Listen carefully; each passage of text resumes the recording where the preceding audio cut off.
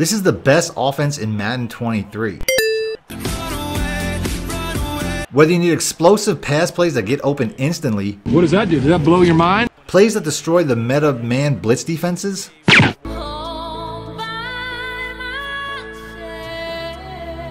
Or just an offense that you can run anywhere on the field, including the red zone. So if you want to see the unstoppable offense I'm using to complete 100% of my passes all game, forcing my opponents into rage quits, see ya. Stick around after the intro. Champ is here. For the cheapest, fastest, most reliable MUT coins in the market, check out my coin sponsors at AOEAH.com and use discount code MONEY for 3% off. Link in the description below.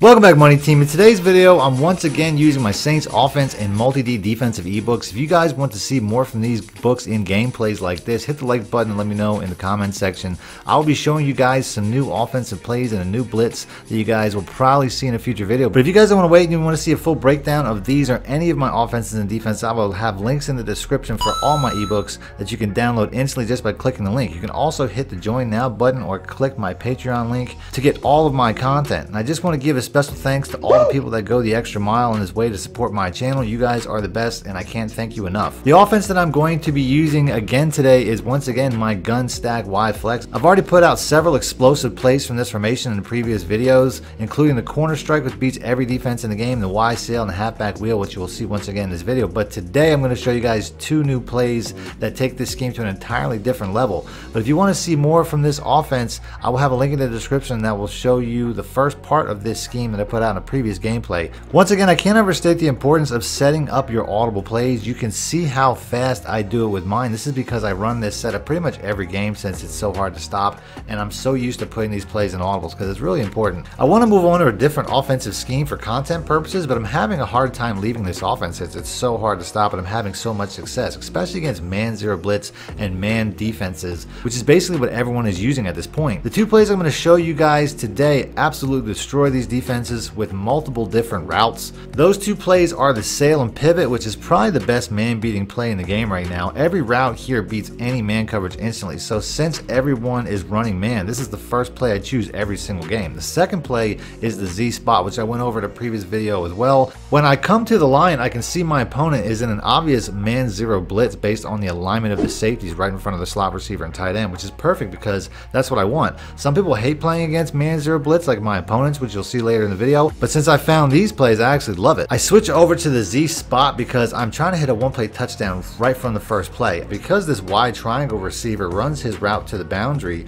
that a lot of times the cornerback will play outside, allowing a quick bullet pass inside away from the cornerback for an instant catch and run. When we get back to the play call screen, I can see he clearly was in man zero, so I probably can expect to see that again. The real star of this video is going to be the sail and pivot.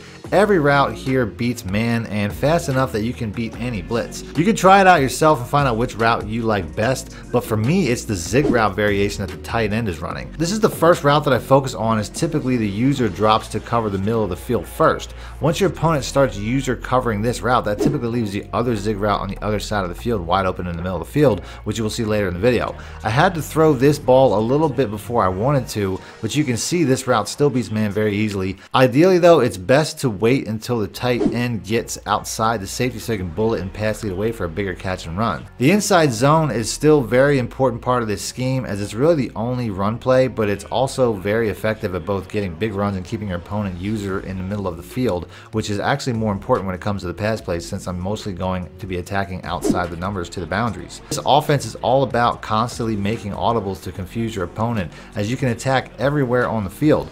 On the next play, I switch to the halfback wheel. The running back beats man coverage instantly also, as long as you throw it as fast as you can. I mean, as soon as the quarterback catches the ball, get it out of his hands by bullet and pass leading down and away from any possible defenders. This really should be used like an outside run play, as it feels more like a pitch play or a halfback toss than a pass play. If I had a faster running back, that probably would have been a touchdown as well. On the next play, I go right back to it and we walk it in for an easy score.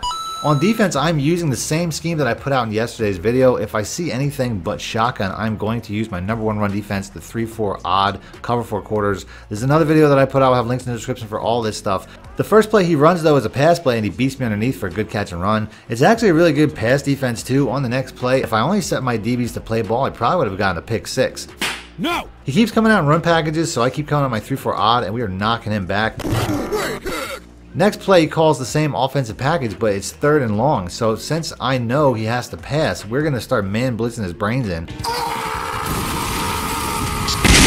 He goes for it on 4th down because this is Madden and that's what people do when they're trying to lose apparently. So I use the same blitz again so his receivers can't even get 23 yards down the field. Gotcha, bitch! And he throws up a punt. Back on offense, we were going right back to the sail and pivot. The corner route on the other side is probably the most explosive route on this play. So I'm going to try to put this game away right here. As you can see how it just torches this cornerback. See ya! And we're off to the races for an easy one-play touchdown against man cover 1. It's pretty. It's so pretty. My opponent goes to quit, but before he does, we get a look at the QB stats comparison, and we had a 100% completion percentage and 2 touchdowns in my first 2 drives. Good, then get the hell out of my life. Who needs you? Beat it. Leave me alone. My next game is against the team that actually won the Super Bowl, the Rams. If you're still watching, I'm going to give you a sneak peek at a new blitz I'm working on that's only in my multi-D defensive ebook, but it could be the topic of a future vid if you guys like and comment about it enough. The play is the nickel 3-3 linebacker blitz.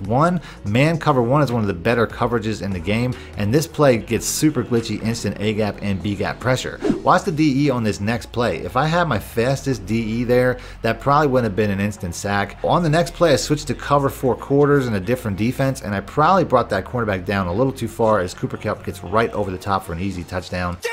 Back on offense, always set your audibles once again. I can see once again from the man alignment that it looks like he's in cover 1 man. And once again, we are starting by throwing outside of the tight end. And I get a huge catch and run. That probably would have been a touchdown if I had a slightly faster player running this route. Nope. On the next play, he is obviously going to watch the tight end this time. So we go right back to that corner route on the other side. And despite not getting the same separation, we get another easy touchdown as we go down the field in just 2 plays. On defense, my tackling is on point as I make Cam Akers look like Barry Sanders.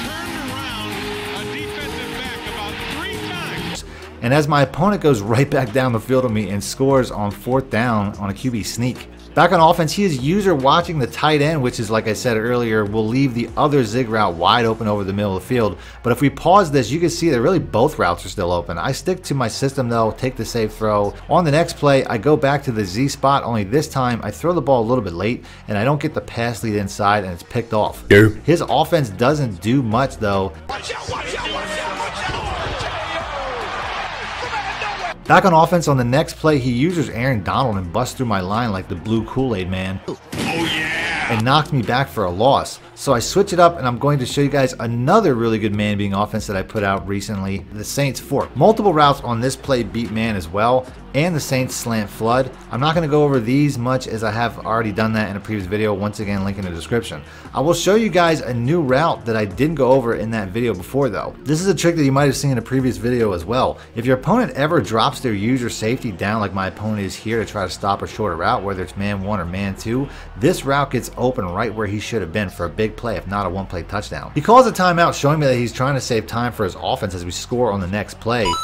He has over 1 minute in all 3 of his timeouts, which means I really can't play any type of prevent defense. So we're going to house blitz every single play. We almost get a pick on the first play. On the second, the cup would have been gone if it wasn't for the fact that we got instant pressure from the blitz.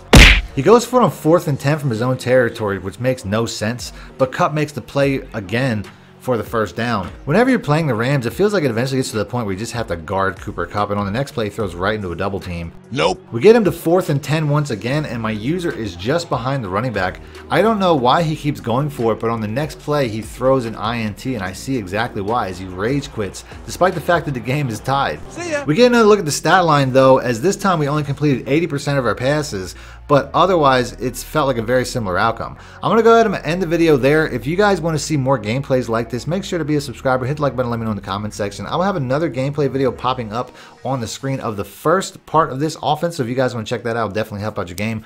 Other than that, thanks for watching, man. Money shit out. Need more help or just want to show your support? Then head over to my Patreon and join my team, where you can get exclusive content like ebooks and bonus plays, as well as early access to my vids and more. Link in the description below.